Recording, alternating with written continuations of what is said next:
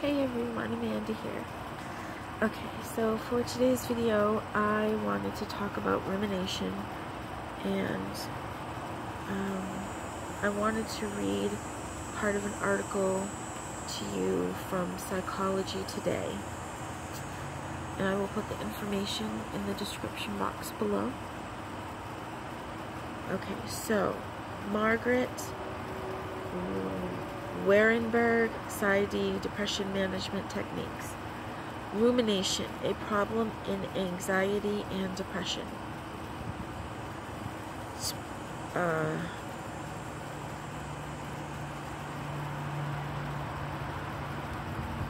Okay, here we go. Rumination is one of the similarities between anxiety and depression. Ruminating is simply repetitively going over a thought or a problem without completion. When people are depressed, the themes of rumination are typically about being inadequate or worthless. The repetition and the feelings of inadequacy raise anxiety, and anxiety interferes with solving the problem. Then depression deepens. Brain function plays a role in rumination in several ways. One significant aspect of brain function relates to memory. People remember things that relate to each other in neural networks. Excuse me. I apologize if I sound funny. The pollen count is high, so I have a little bit of an allergy thing going on, so I apologize. And when people enter a woe-is-me network, the brain lights up connections to other times they felt this way. Ruminating is worsened by another difficulty of the depressed and anxious brain. Inability to flexibly generate solutions.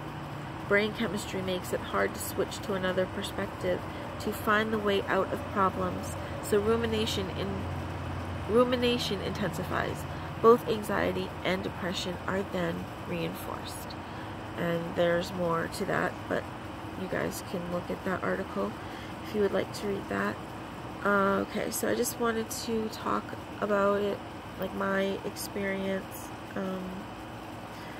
I have always ruminated.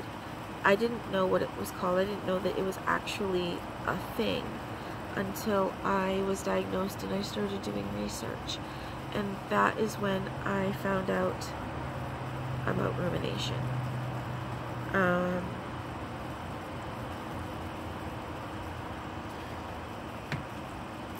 I find it very difficult because on top of the rumination with bipolar, when you get racing thoughts,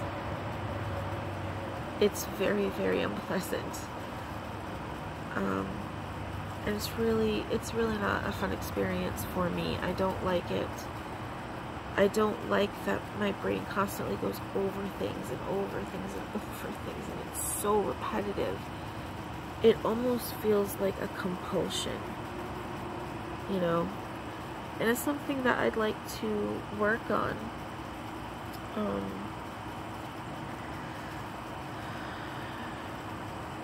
And it talked about feeling inadequate, worthless. I definitely have those thoughts and feelings about myself a lot.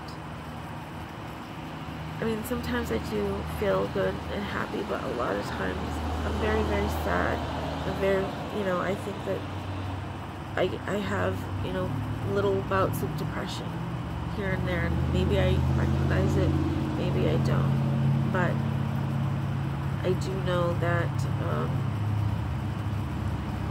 I feel very insecure at times, and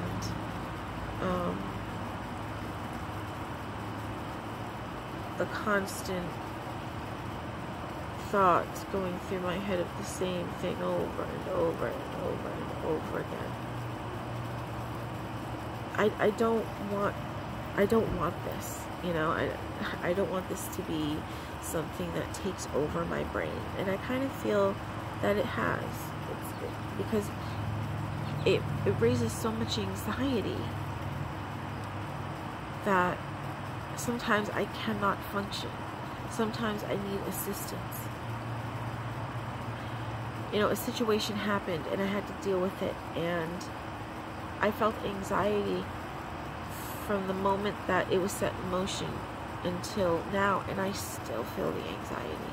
And I don't know why I feel that anxiety. Maybe it's adrenaline, I don't know. But it's very, very unpleasant for me. And also, I don't know if people experience this, but sometimes the fear, the anxiety, because when I get anxious, I get fearful, and sometimes I get angry. I don't know if that's something that other people experience, but I do. I do experience that. And it all stems from the same place, you know, and I don't want to be this way. Because, you know, it's a journey. It's my life, it's my journey. So I just gotta keep going on and figuring it out, you know. So yeah,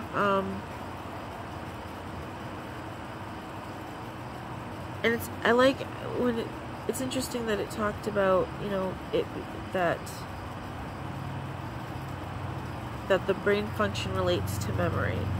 People remember things that are related to each other in neural networks, and when people enter a woe-is-me network, the brain lights up, connecting to other times they felt that way. That is so true. That is so true, because something might trigger me, or whatever, and I think about it, and then I think about something that happened, and then something that happened, and all this stuff, and there's nothing I can do about it. It's over, it's done, but it becomes a constant thought in my brain.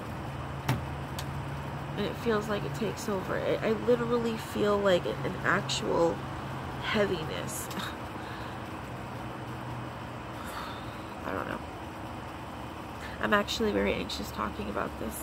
Maybe that's why I haven't made a video of this yet, because maybe deep down inside I knew I was really, really anxious about it. But I'm putting it out there because I want people to know that they're not alone, and, you know, maybe you can relate to what I'm saying in some way, and that, you know, I'm here for you, and that's okay, you know. Alright, thank you for watching. I love you all, and I will see you on my next video. Bye, guys. Peace and love.